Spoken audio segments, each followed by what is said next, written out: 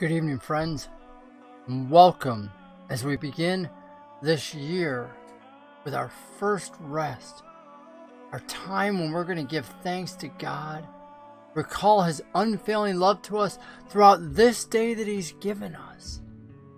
When we recall all that He has done, when we rest in His promise and in His word, tonight, the first night, and every night to come throughout the year.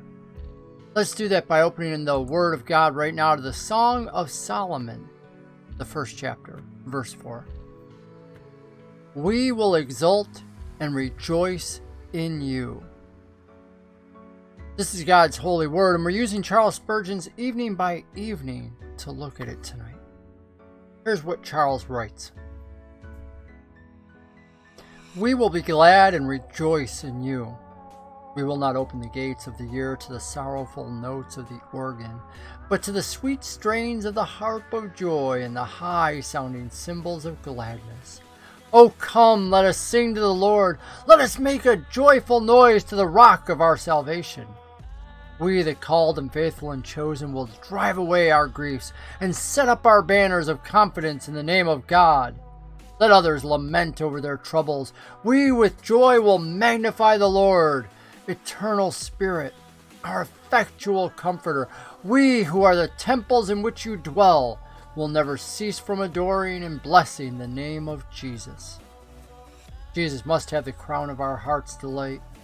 We will not dishonor our bridegroom by mourning in his presence. We are ordained to be the minstrels of the skies. Let us rehearse our everlasting anthem before we sing it in the halls of the new Jerusalem to come. We will exult and rejoice. 2 words, but 1 sense. Double joy, blessedness upon blessedness. Need there be any limit to our rejoicing in the Lord even now? Don't men of grace find their Lord to be the sweetest of incense even now? And what better fragrance have they in heaven itself? We will be glad and rejoice in you.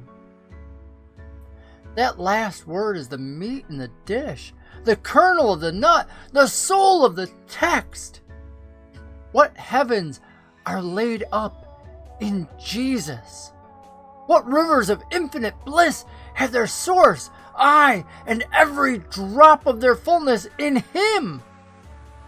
Since, O sweet Lord Jesus, you are the present portion of your people, favor us this year with such a sense of your preciousness that from its first to its last day, we may be glad and rejoice in you.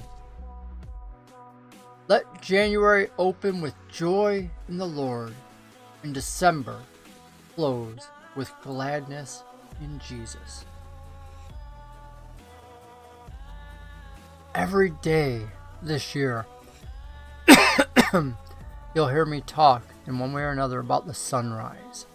You see it on that opening image that I use, a sunrise over the shepherd's church with the mountains in the background. The sunrise is a double entendre.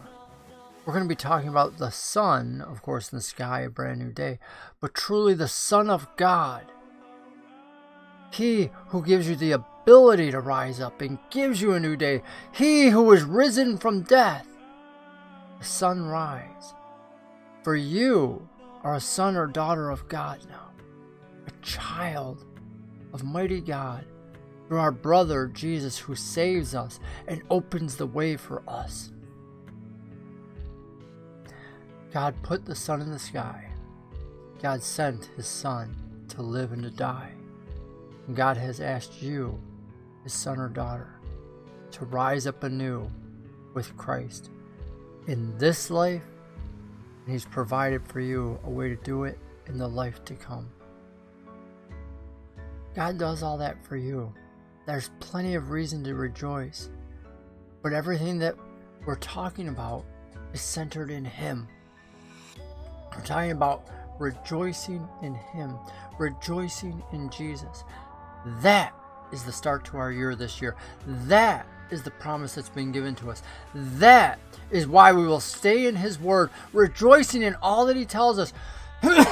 Pardon me, wrestling with the parts that we don't quite understand or we're not used to hearing. But we will stay in God today and every day of this year. Brothers and sisters, I invite you to rest tonight in God's Word. Close out this day, thanking Him for it, and looking forward to 364 more days this year when we can rise in His Word in the morning and rest in His Word in the evening. God bless you, my brothers and sisters. This is Motorcycle Pastor saying, I'll see you in the morning.